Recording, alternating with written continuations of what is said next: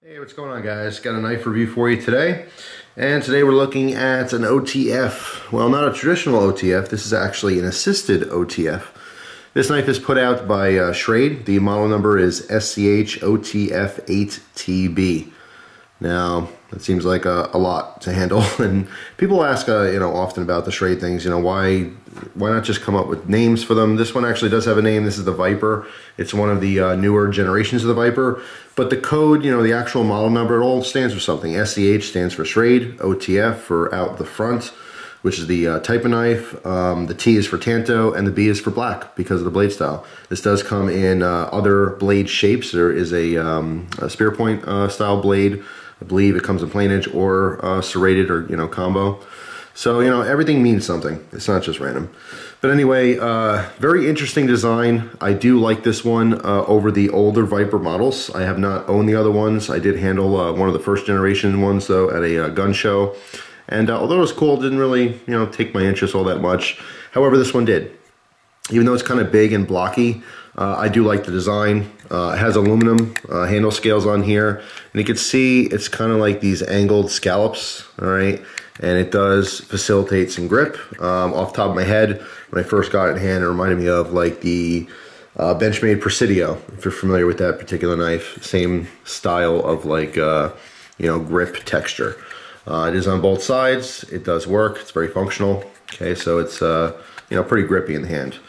So how this works is it is an assisted OTF. Okay, now this really skates around some legal aspects of owning an automatic knife. This is not considered an automatic knife in any sense of the word, simply because of the fact that our blade, okay, this is an extension to our blade. This is connected to our blade. It's part of the same metal, okay?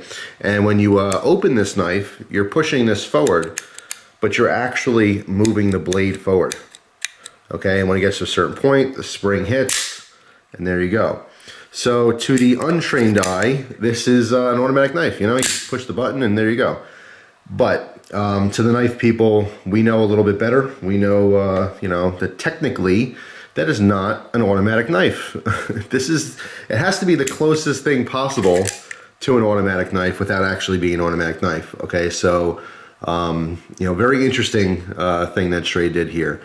Now that all being said, from a legal standpoint, it's not an automatic knife. However, if you walk around with this in a place, a state, country, town, whatever, that automatic knives are not permitted, and you are stopped for some reason by a police officer, and they take this out and they figure out how to use this, and they happen to open it, they're going to think it's an automatic knife.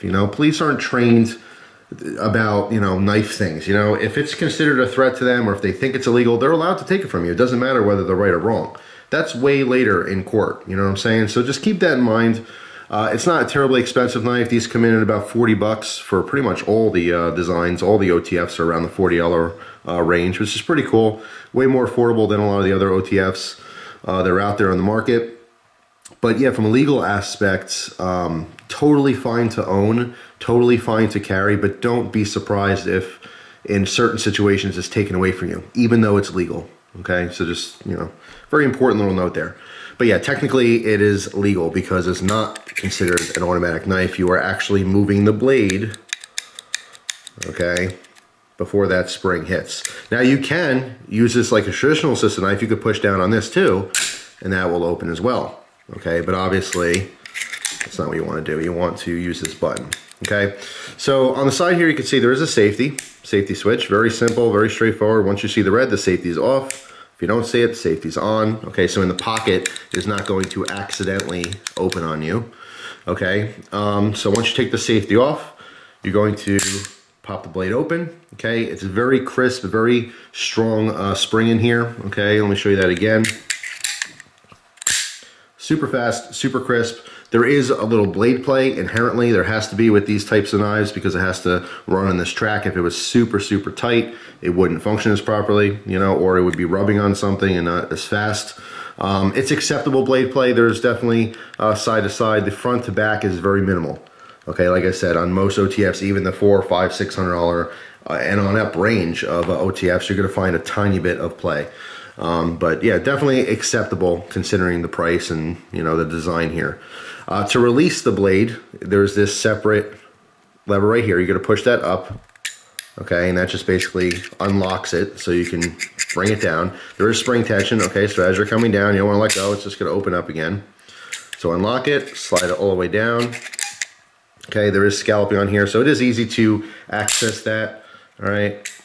Very easy to grab that with your finger. You can use this with one hand. Just takes a little bit of practice. Once it's open, you're gonna unlock the blade, okay, and you're gonna basically push this knife all the way up in your fingers so that your thumb has enough room to pull that all the way down and clicked, okay. So again, let's say you take this out of your pocket, take the safety off, open it up, you can use it, unlock it, put the knife all the way up in your grip, and then put the safety back on. So you can use this with one hand. Doesn't take a whole lot of practice to get that down. Downsides to this knife, and this is something, again, you're not going to realize. Maybe you know, people are smarter than me and they might have thought of this before I realized it, but with use, I carried this for about 4 days. That's how long my EDC. Now for only 4 days, all right, because I just kind of want to see how it's going to carry, I found that there was already lint in here, okay, inherently, because this is a side opening. In other words, it's not opening from the side, but the side of the blade, or side of the knife rather, is open to the elements, okay? You're going to get lint and crap and all kinds of stuff in there, all right? You can see our mechanisms obviously on the inside. You don't want that packed in with dirt and pocket lint and stuff. I have to make the safe assumption that if you carry this and you did not clean it, that at some point there's going to be so much crap and dirt and stuff inside there that it's not going to function properly. Either it's not going to open up all the way, or it's not going to close properly. Something's going to get in the way. Okay, so by design, you do have the chance of that malfunctioning if you don't keep it clean. Okay, so if this is something you want to buy and carry and use all the time, make sure you get in there and, you know, get some either compressed air or just blow in there real hard and make sure you clean that out, okay, very thoroughly. Again, only 4 days in the pocket, and I had some pocket lint built up. Didn't, you know, the knife functioned perfectly fine. It didn't cause any kind of problems, but I definitely saw the possibility of problems in the future if I continued to carry that for a long period of time. As far as some specs here, our blade is the Tanto version in this particular case. There is, like I said, a spear point version. It's 3.35 inches of AUS 8s. This did come really sharp. It's actually pretty surprised. It's starting to dull now with a little bit of use, but you know, AUS 8, I mean, for the most part, a lot of you guys are familiar with that. It is easy to sharpen. That is the pro, but it is a somewhat softer steel, so won't hold an edge forever. That's to be expected. Again, talking about $40 price range here for this knife. So if you did want to get this above the novelty factor, because I think 90% of the people buying this type of knife, they're getting it because it's cool and for the novelty of it being like an automatic style knife, as opposed to people who are going to just buy this and EDC it just because that's what they feel their best choice is. But if you did, you know, plan to actually use this knife, it is very capable and very usable, okay? Just like any other AUS 8 to be expected, that kind of performance. 5.5 inches closed. Again, that is an aluminum handle. It's not very heavy, even though it looks kind of big and chunky. It's only 5 ounces, actually just a hair under 5 ounces on my scale, like 4.99 or something like that, 4.98. So something else about this knife is that it is a lot of handle to blade ratio. Okay, you can see the size of the blade here compared to the handle. You know, I prefer the more proportionate autos. You know, as far as just looks, this is completely about aesthetics and just how it looks good or not good, in my opinion. And if you have a whole lot of handle and just a shorter blade, it doesn't look as good as if you have more of a 1-to-1 ratio. Not a huge deal. Another thing is that it is off-centered by design. Some OTFs have to be this way because of the mechanisms inside. That's how this one happens to be. Some are actually centered, just depends on the internal design of it. This does have a glass breaker on the pommel, okay, which acts as your screw for your thumb, your pocket clip here. Pocket clip does work fine. I found it to be a little aggressive again with this this pattern on the handle in the pocket. Grips a little bit extra, you know, compared to some other knives out there, but the tension is totally fine. Okay, so it's not too hard. In other words, if this was a stiffer clip, it would be a problem in my opinion, but it's not. The combination here of a heavy texturing and a little bit of a weaker type clip actually works well. Okay, holds in the pocket very nicely. But again, that's how it's being held down, and that is your glass breaker or force multiplier. Just depends on you know, how you see it really. There's obviously a lot of novelty here. This is mostly novelty, but for the skeptical people out there say, yeah, who wants to buy a toy knife? It's not a toy knife. This is a very capable knife. It's a super fast, you know, OTF style knife. An AUS 8 is still a decent steel. It's just because of the blade design, it's a little bit chunky here for the width, in my opinion. So what you get is not quite a lean edge. Although it does come very sharp when you're slicing, it's not nearly as capable as lots of other designs out there. Again, you get that little bit of a wedge effect. Okay, the thinner the blade stock is, literally the thinner your edge is going to be. Okay, so although it's sharp, it's a little bit on the short and stubby side. You know, looking at it this way. So yeah, I mean, you know, it cuts stuff. It's not the best EDC style knife. I wouldn't carry this every single day. Wouldn't be my choice, but it is a hell of a lot of fun to play with. I probably opened it and closed this a couple hundred times now. No issues. It never slowed down. It's not binding up. It's not breaking or anything. You know, you don't have to be gentle with this knife. I'm not going to drop it on my table because I don't want to scratch it, but I'm going to drop it off to the side here on the floor. I'm sure you guys can hear that. And didn't open up. The safety is off. And still works just fine. It's actually a really robust knife for 40 bucks. You know, it's kind of surprising. You can definitely beat this up a little bit and still rely on it.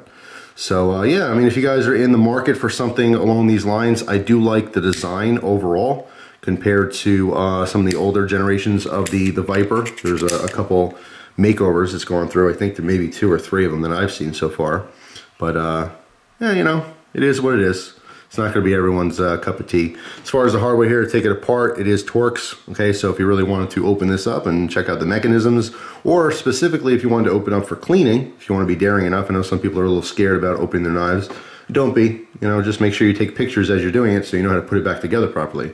But I would highly, highly recommend if you're going to be carrying and EDCing this at least once a month, take it apart and thoroughly clean this. Just again, because it has an open side by design. And now this should be kind of obvious, but when you're using this knife, you can't get a full grip on it when you're opening it because this has to slide forward. Okay, kind of like a side opening automatic. You don't want to get in the way of that track. Okay, so you can't grip it like this and open it. You have to keep that free and clear. Again, that should be kind of obvious, but it might not be to some people. You can, of course, open it in the reverse grip as well. Just use your ring finger. Your pinky is probably not strong enough, you know, just the muscles in your pinky, but your ring finger is enough. Okay, so you can open it in reverse grip. You know, it's just pretty cool. You know, it's definitely fun to play with. But the novelty of it and I wouldn't say it's not gimmicky. There's a novelty there, but it's not a gimmick because it is a very usable knife. So I do like it. As far as the other options out there, this is probably one of my favorites. So I like the new changes. Very cool overall. Again, you know, very thin line there between you know, a legal assisted knife that's not considered automatic, but to you know, our law enforcement out there, they're not going to know the difference. You know, and it's no offense to them. They're not trained to know the difference, nor do they care. If you have a knife on you of any kind and they feel threatened by it, they're going to take it from you. And if you don't give it to them, you're going to have lots of problems. So just keep that in mind. So anyway, hopefully you guys enjoyed the review. If you have this knife or any of the other generations of the Viper from Schrade, please post down your comments and let everyone know what you think of them. Good, bad, you know, how long have you had it? Is there any kind of problems? You know, stuff like that. So hopefully you guys have an awesome day, and I will see you soon. Take care.